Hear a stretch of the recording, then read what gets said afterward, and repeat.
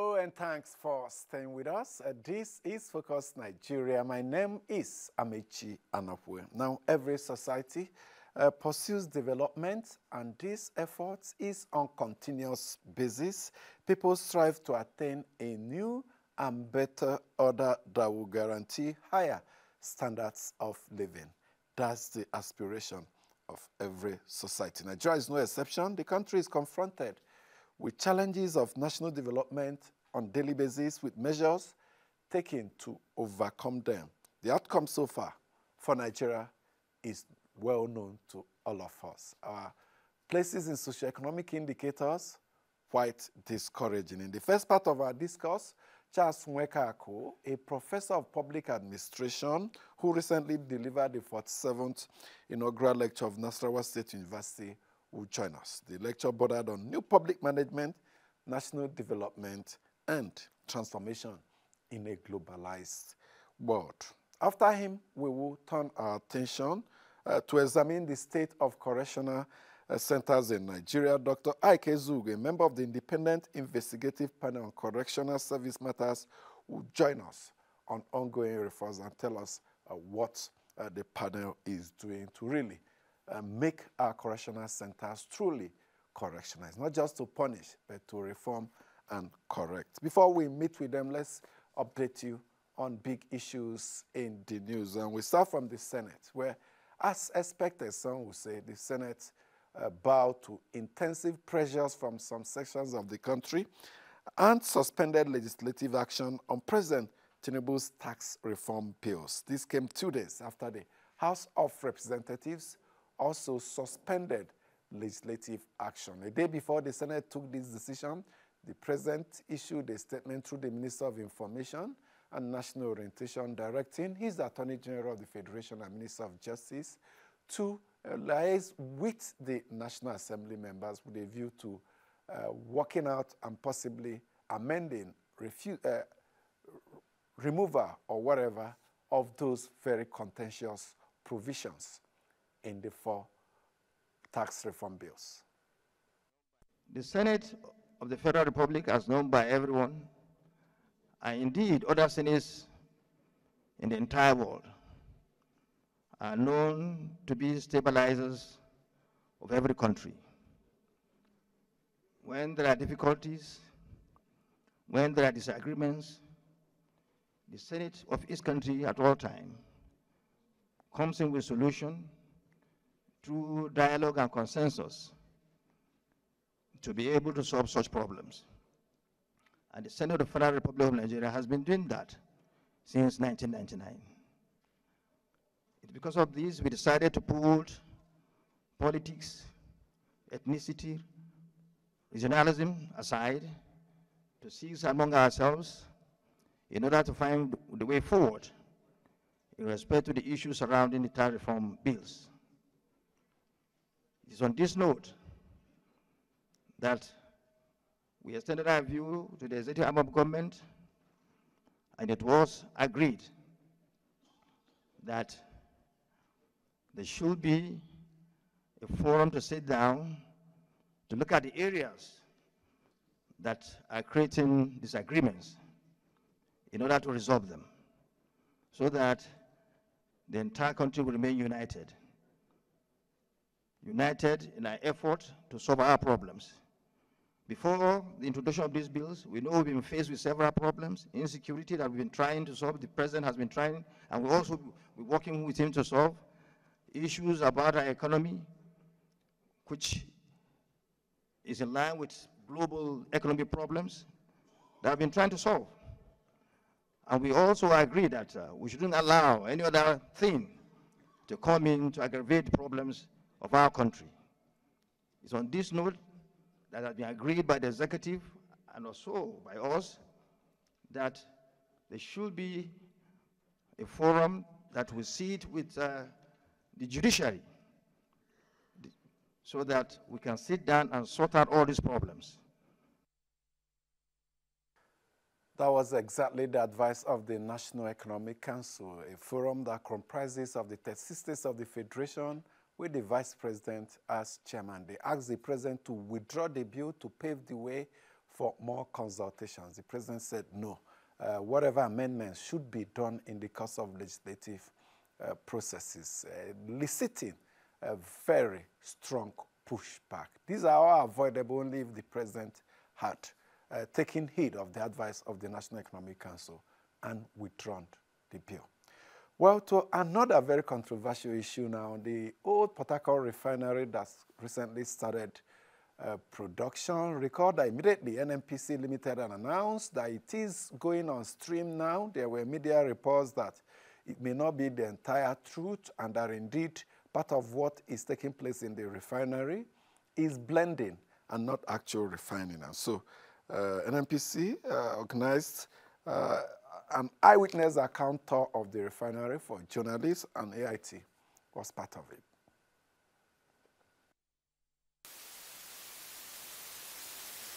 How smooth, an idea of how smooth the operation of the plant is. Up to date, very active. A lot of people don't know what's happening here. And now that they get to know better, I can see that mindset is shifting now. So yes, it's just a misconception. The plant is fully on stream, as all the guests who have come in have seen, and producing very good quality products, and we're talking now. So let the message go out there that Port Harcourt refinery is back, efficiently back, as you can see from the plant and the flare, doing very well. So if we send out this information, I'm sure. What are you talking out? Yeah, we're talking about products, quality prime products. We're talking out PMS. We have AG in the pipeline. We're producing PMS. We're producing KERO2. So all that will go out. But right now we're talking about PMS. It's basically blended. The last phase of any refining operation is finishing. And in finishing, you make it to the spec you want. Basically by blending what you produce directly from the plant. So blending to produce PMS is the norm in the industry. And this is done with various components. And it is your specification from lab test that determine what you put in your plant. So that's basically. So what you see here is sustainable, and we have put in a sustainability plan around it to operate, maintain the plant to the highest standards, and make sure that we continue day in, day out, produce products that will enrich and help Nigerians in day-to-day life. So we continue doing this, and as NNPC, we want to say thank you to our DCO for his steadfast perseverance for us to get to those points in time, and we will not disappoint him and disappoint NNPC and Nigerians. We're doing two things at the same time now. We're operating a live plant, and we're in the construction mode as well. So these staff are responsible for all those things at the same time. So we're doing a double whammy approach with this staff, supported by our contractor staff as well. So that's what we're doing here. The old Port Harcourt refinery in operation, no doubt about that now, all doubts cleared, though not optimally, around 70% of installed capacity. We report that in the next few weeks, perhaps months, it will hit optimal utilization capacity. What is, however, in doubt and what is of concern to me, for instance, is how should we manage these refineries? But old Port Harcourt refinery, new one will come on stream soon, that of Warri and Kaduna. How should we manage them? Should we allow NNPC to continue to operate and manage? How has it performed in the past? Do we take a look at the LNG, Nigerian Liquefied Natural Gas model, where a consortium of foreign companies have controlling equity share of 51%, while NNPC retaining 49%, an arrangement that has proved to be a beauty. Shouldn't we consider that? Anyway, let's go for a break. When we come back, two issues under our purview: national development and public management and correctional centers reforms. Do stay with us. The one who sent bills to us. If he chooses to withdraw, so be it. But I personally will be disappointed. If the I can tell you that for free, yes. Because the president is well within his right in proposing bills to the National Assembly, as he has done so. The process of consultation is continuing. You understand?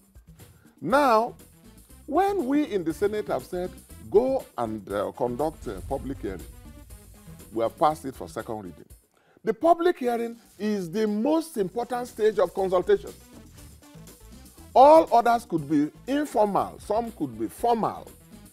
But at the public hearing, that is where all the stakeholders, all those who have anything to say about the bill, for or against, will have a right to appear and make their case. So in that respect, the president is very well within his right.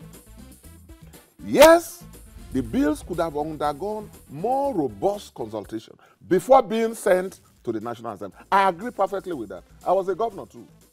So when governors who are members of the NEC, who are members of the Governors Forum say, wait a minute, we need more interaction. I get the point they're making. Because they are heads of subnational entities who themselves are actively and directly affected by the tax propositions before the National Assembly. So the governors are also right when they seek further consultation. And I think even in this process, the president and the executive team have an opportunity to continue that dialogue and engagement. But the president is within his right when he chooses to send a bill. So both are right. Both are right.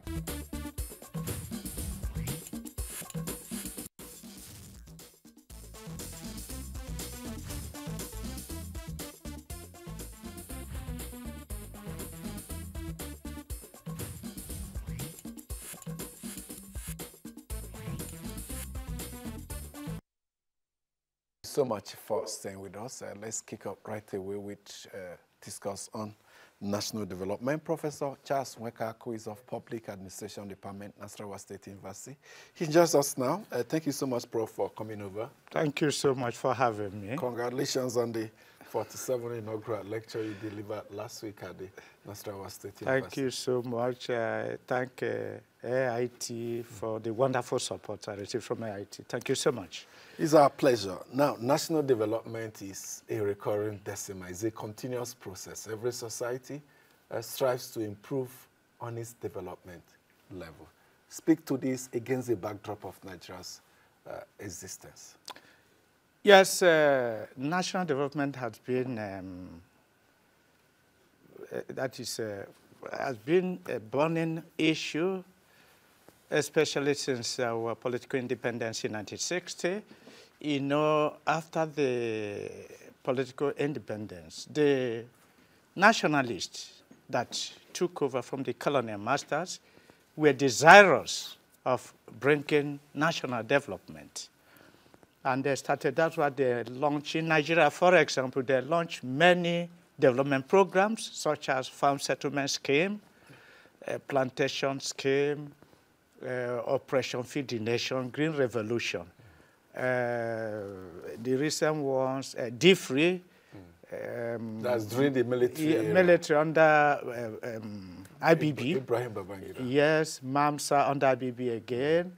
And this NDE, National Development of Employment. Directorate of Employment. Yes, these are part of the programs designed to bring national development in Nigeria. But surprisingly, the more they are implemented, the less we see the positive effect, simply because of the methods and the method they do approach. You named several development programs, yes. Programs and policies. Yes. We have national development plans. Yes. Giving many different names. Yes. And these two, the more we churn them out, Yes. like you rightly observed, the less developed we are. We are losing ground. So it tells us that perhaps we are taking a wrong step in the wrong direction. Yes.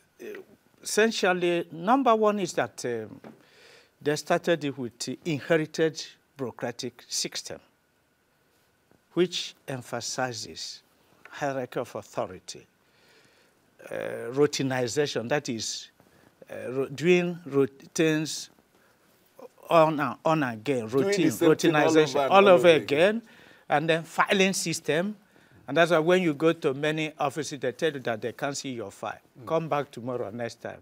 And then they tell you that, well, you know, under this system, that's why we enter a public office in Nigeria. You see about 20 to 30 staff there. They tell you that you will not be attended to because a single officer that is scheduled, it's not there. This shouldn't be, and this is Well, one. Shouldn't apportion schedule to each officer? Yes, in available public officer, service? yes. Public service should be reoriented in such a way that it should be responsive to immediate need, immediate environmental So if the need. desk officer, for instance, that handles the issue of polio immunization is not on seat, someone else There should be must somebody attend to else the that issue also, right yes, away. that is familiar with it too, who can do it. You don't have to state. That is one aspect. Another aspect is this issue of hierarchy of authority. In Nigeria, you find that, for example, the person at the top, apex, could be permanent secretary, could be director. Everything stops there.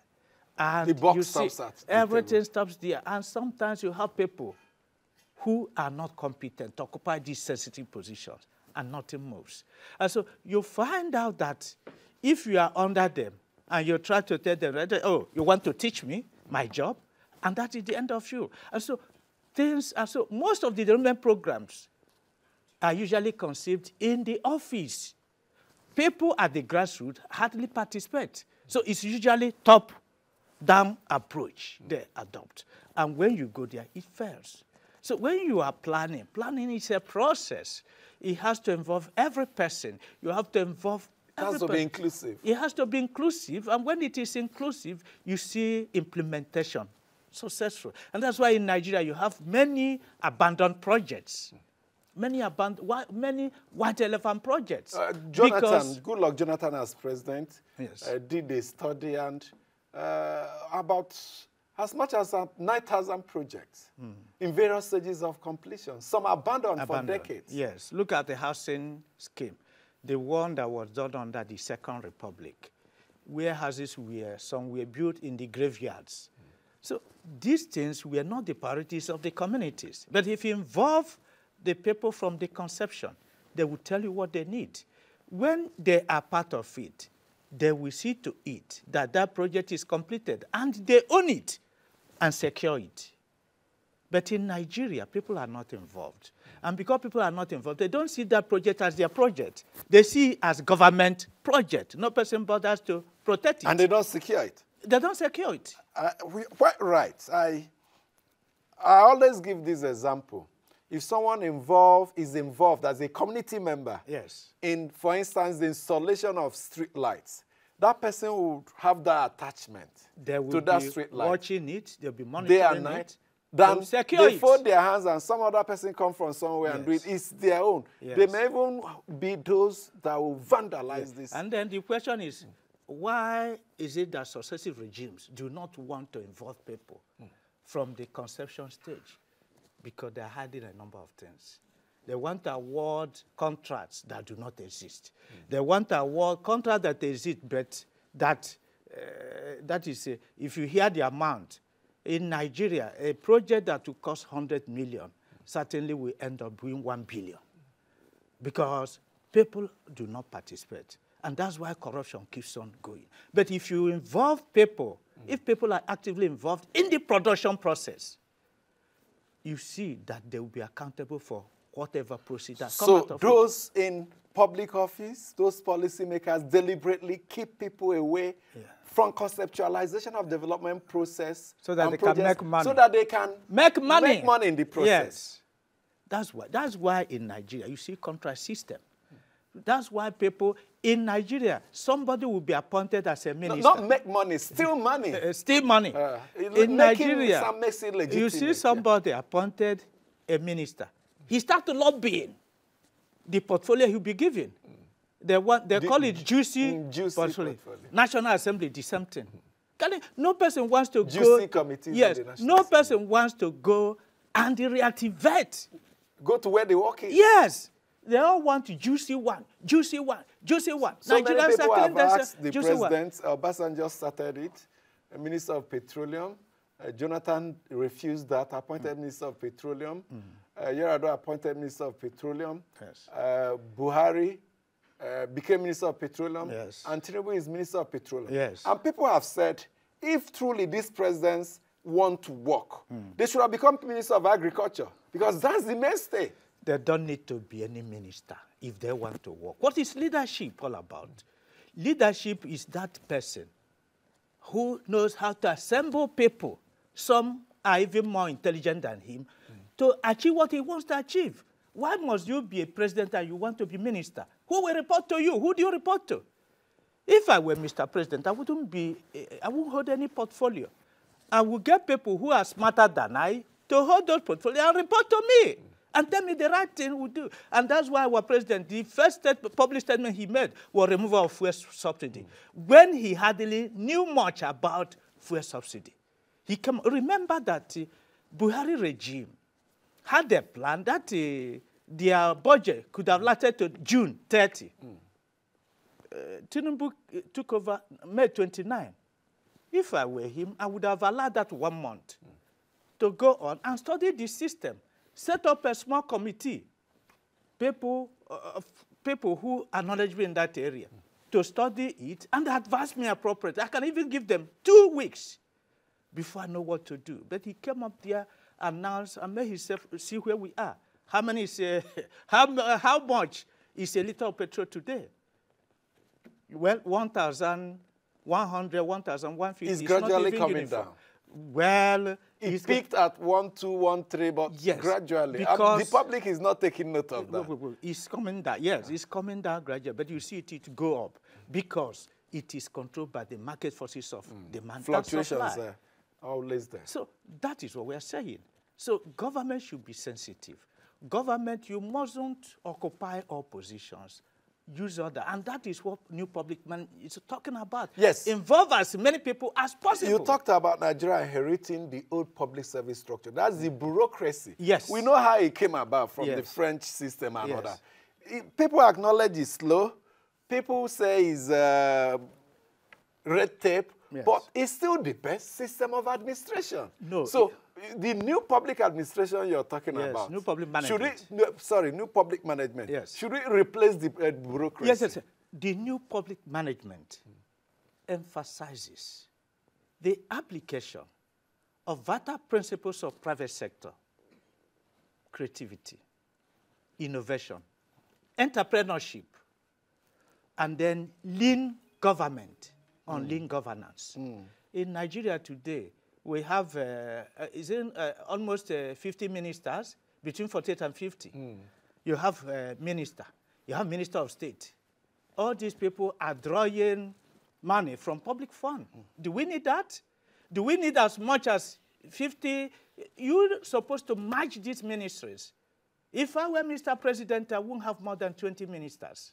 And they will work. US as big as it is. Yes. 13 ministers, 13 secretaries. So what are you doing with all these ministers? And a number of them are political jobbers. They don't have much to offer. They are being rewarded for political role they play. They shouldn't be so. If people help you in campaign, settle them and get people who will do the work. How? Settle them? How would he settle them? Find a way to settle it. If you say settle, as if they are to deep hand somewhere. No. I understand what you mean. Yes. There are some areas, some mechanism you can use to settle those that helped you to come in government. I've always said that. I always hold this view. Those that help you to come into government are not always those that help you run the government. Yes. Because there are different types. Yes. There are other ways, board appointments and all that. Yes. But there are 2 key terms you mentioned here. Yes. Creativity and innovation. And entrepreneurship. Yes. These are and not just that. Seen in the private sector. Seeing the citizens just as customers. If you're in the private sector, do you play with your customer? No. Because customer is king. He pays your salary. You don't play with them. You do everything to please them. The new public management emphasizes that citizens should be seen as customers, as kings. If they're customers, they should be fully involved in whatever happens. So mobilize them. And when you mobilize them, you see the difference. I always like to draw people back to Nigeria-Biafra Civil War. That war started without any notice. So Biafra didn't prepare. And then federal government said, waiting till we will wipe up Biafra. But that war lasted for 30 months. Okay? Not just that it lasted for 30 months. 2 superpowers in the world, America and Soviet Union, for the first time in world history, supported federal government. Yet Biafrans resisted. What happened?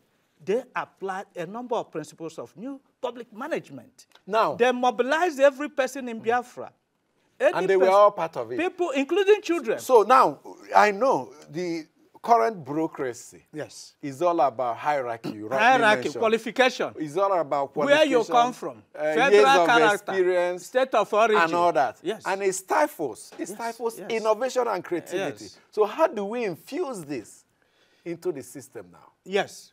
First is that what government needs to do. First, our educational system is not good enough. Our educational system produces job seekers instead of job makers. The essence of education is for you to acquire skills that will help you to conquer your environment. Conquering your environment means harnessing the natural resources and turning it into use, into goods and services. That is what education means. So our current educational system is not doing that. You have to research our current educational system and make it functional so that products of our universities and other institutions shall be job makers. Job makers, that is one. And that's why in Plato's Republic, he emphasizes that any country that wants to develop must not play with education. And education should not be left in the hands of private people. That government should run education, make that education functional, make it free, and make it compulsory so that every talent in the state shall develop. In Nigeria, government has neglected education. And that's why people in government, they send their children abroad to read because our universities here are not good enough for their children. They understand that fact. They take that. And that's why they don't equip our hospitals. They all go abroad. Even when they have simple headache, they go abroad because they don't trust our hospitals here. So to change this, you said we should start from the education system. Educational system, that is one. Two, make it skill and knowledge oriented. Yes, so that the ones that will fit into modern day reality. So that when graduates come, they will be job makers and not job seekers. It's in Nigeria that one, after acquiring first degree, he goes back to roadside to go and learn. It's in Nigeria that you go to a banking hall, you see chemists as bank tellers. Yes. So he tells us there's a huge problem. And that's why foreigners man our economy. Foreigners control our economy. Oil is the greatest foreign exchange earner for Nigeria. And that oil is being controlled by foreigners. Amechi, mention 5 leading oil companies. Total, Shell, Chevron, Ajib, and so forth. And they are gradually withdrawing. They are withdrawing because of the environment. Yeah, and the Nigerian indigenous businessmen are moving in. They are disinvesting. Gradually. They are disinvesting because of kind of somersault policies we make. That are making the environment. I raised this argument with someone. I said, you have the Seplat, you have these indigenous oil companies, but they told me that even in those so-called indigenous oil companies, there are... It's people in government. No, that there are some foreign interests. It's the Nigerian partners that make up the Nigerian component. That the influence, the majority equity are still foreign. I agree with you. But over time, we need to begin to acquire that capacity. Yes. The likes of Dangote and all that. Yes, that will not happen until we get the leadership we desire. Any day Nigeria gets leadership she desires, things will change. Leadership, according to Machiavelli, determines the rise or fall of any state or organization. A leader that captures the imagination of his country, there's no limit to the development of that country. Okay, as we conclude now, you are to advise the head of service of the Federation and the President in terms of this new public management principle. How should they achieve it, replacing that with the existing bureaucracy? First is that, new public management emphasizes some principles. There are many ways of doing it. Alternative service delivery, critical path method, cost-benefit analysis, corporate governance, code of board of directors. These are, they preach a number of principles that you can inject into the public service and make it creative, make it responsive, how would that make it innovative. Yes, when you, because this thing for alternative service delivery tells you that there are many ways of doing something. Explore the many alternatives and come up with one that offers greatest benefit. You choose it. But the current public service system we are doing? No. He said due process must be followed. And this due process... You are one of the Bureau of Public Service Reforms. Yes. They have been there for years. Is the problem when you set up these things, you get, because of the people you put there, state of origin, religion, you put them there. I want my brother to be there, and your brother is not doing anything. Okay. So people who can deliver are not allowed to come into governance. We'll have to leave it there. So this is the problem. Professor Charles Nwekako, Professor of Public Administration, you can see, proposing a new model, bureaucratic, administrative system that will replace the existing one that is inefficient, corrupt, and slow, with one that is indeed creative, innovative, and the one that is result-oriented. We'll see how this advocacy will go, whether government will key in. Thank you so much for joining us today. Thank you so much for this wonderful opportunity. We believe that Nigeria will one day Absolutely, change. absolutely. Yeah, we want a new Nigeria. Yeah. Let's take a break. When we come back, correctional center reforms. So it's all about reforming institutions and processes in Nigeria. Do stay with us. In 2019, former President Muhammadu Buhari signed into law the Nigeria Correctional Service Bill to help promote the reformation, rehabilitation, and reintegration of offenders, ensuring compliance with international human rights standards, and providing a platform for the implementation of non-custodial services. However, correctional facilities across the nation have continued to witness a series of attacks and destruction. One of such is the recent damage at the Medium Security Custodial Center, Suleja, in Niger State, after heavy rainfall wreaked havoc at the facility. Key players at this roundtable are of the opinion that the continuous destruction of infrastructure and escape of inmates underscore the urgent need for enhanced security measures and modernization of Nigeria's correctional system. This Section 12 requires notification of relevant authorities and prompt action to rectify overcrowding.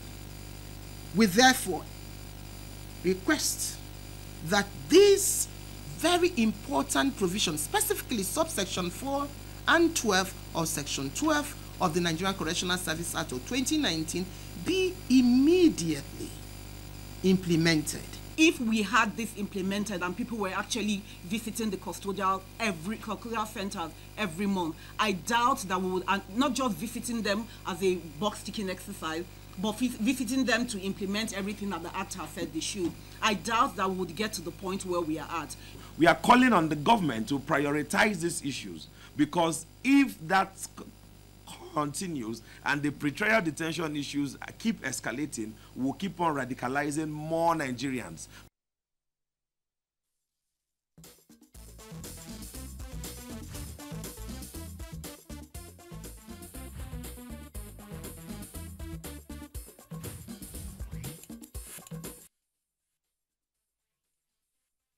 Thank you so much for staying with us.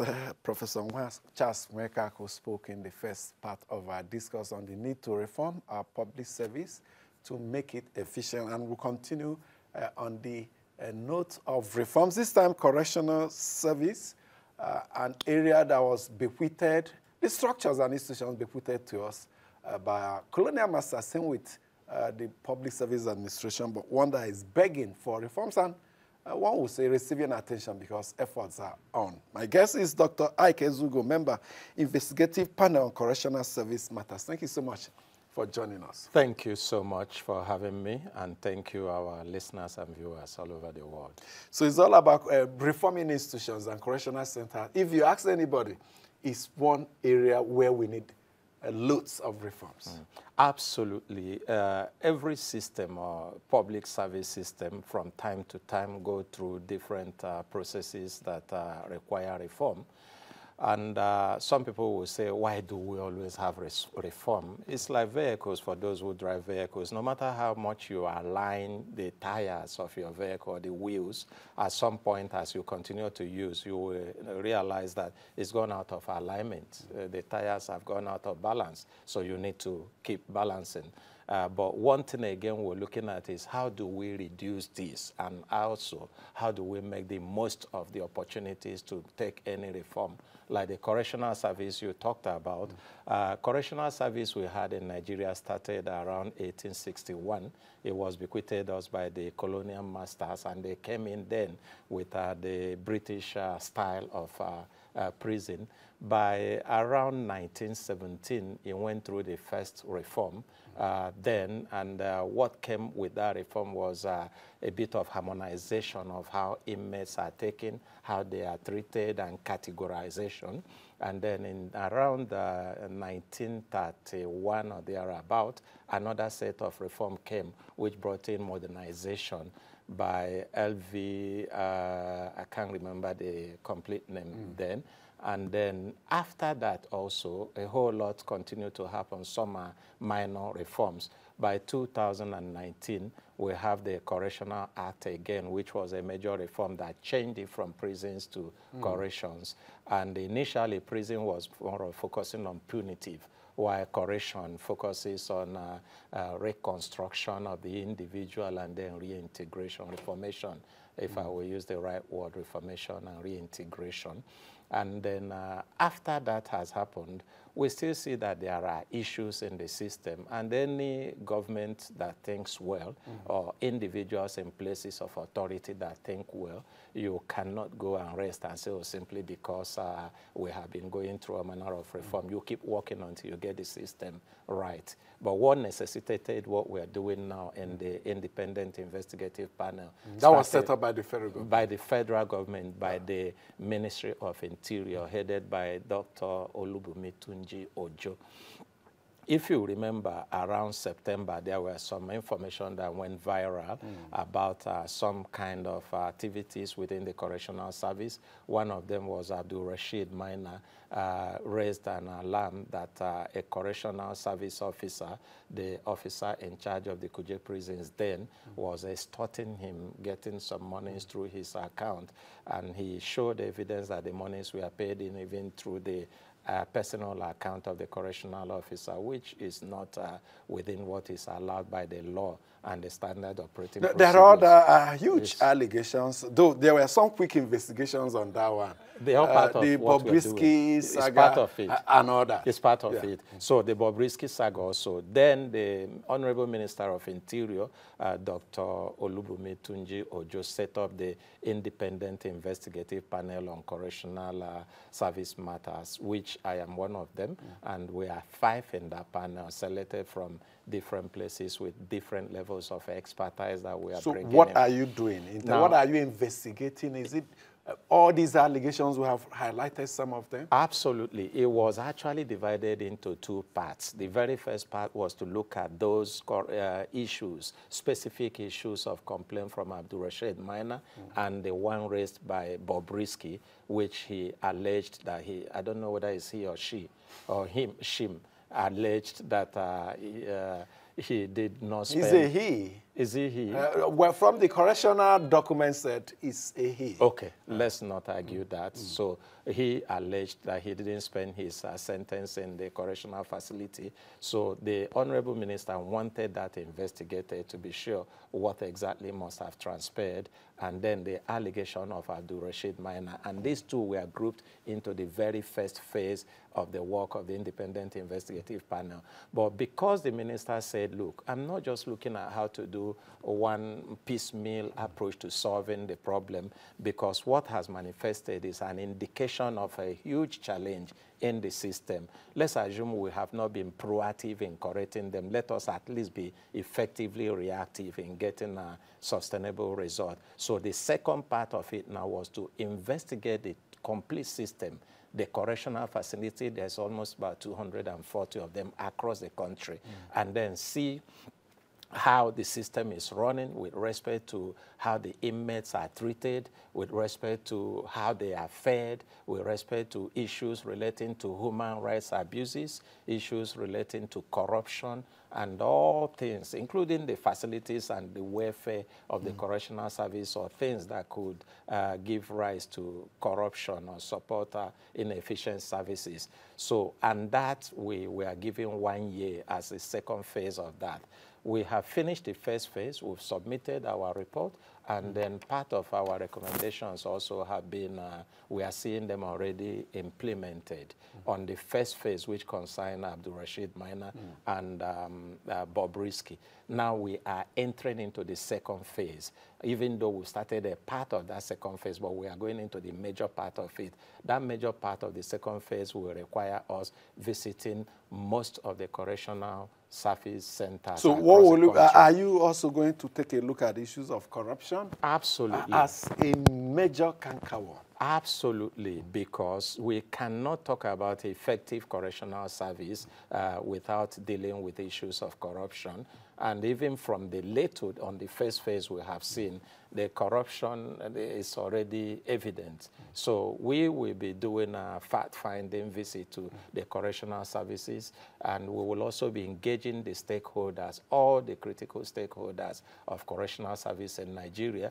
We will also be engaging the public. So we are saying we don't just want to rely on the information we're going to gather from the correctional service centers or facilities, or from even the stakeholders, because there are chances that some of the stakeholders will present the information in a manner that suits them. We also want to engage the public, interact with people who have, by one way or the other, experienced correctional service. Whether their experiences were good or not, whatever it is, we want to hear them.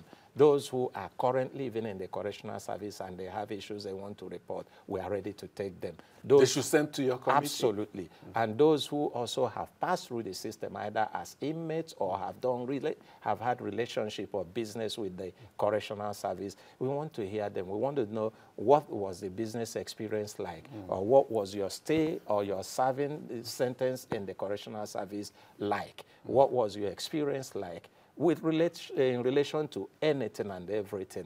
And we are to be sure that we do not miss out anything. We are ready to take complaints from people, even anonymously. So even if you're without not providing personal details. If you're not. Now, it's good to hear that you're going around and all that to get first-hand information. And you know, it's said, there's a general dictum that if you want to see how a country treats its citizens, go to its prison. You've heard about that. Absolutely. Now, I just want to challenge the members of this investigative panel. If you go to the prisons, eat the food they serve our inmates. Okay. It will tell you a lot. Okay. Just let them serve it to you as breakfast or lunch, or even dinner. Let me also, it may impress you to know that apart from the visits we are going to do, will we eat the food? We already have started visiting.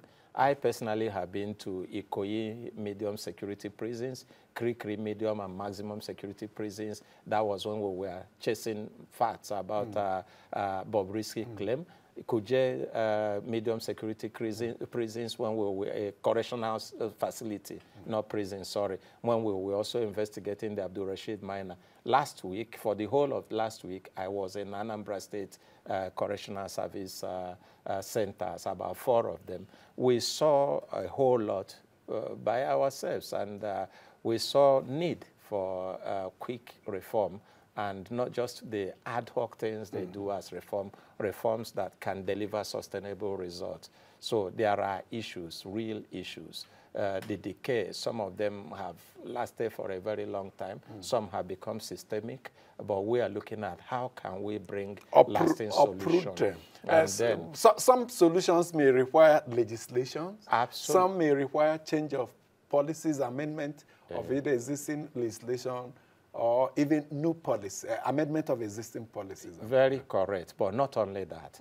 There are also some areas that we require a paradigm shift in the way that the agencies that work together with matters relating to correction, how do they relate? Because one thing about correctional service is that it's easy for anybody to talk about what is happening in the prison, in the correctional centers. For example, the congestion. Everybody is worried about how is it that we have over 77,000 inmates. And in a facility that is meant to accommodate... I'm looking at across the country, yes, not a facility. Now, that's across the country. Yes. These are with a combined capacity for perhaps not up to 10,000. Not up original to, not up to intention. 20,000 yeah. to be, not up to 20,000, because there are, what we have seen in some places, even in a number, of course, we saw one that is under, not congested, one. The one in Aguata. Okay. But every other one was over congested. And some were over 30, 40% congestion level. And then the worry is this. Correctional service or correctional center, nobody finds himself as an inmate into the correctional center without going through a route. There's a route for that. And that route is the police and the judiciary.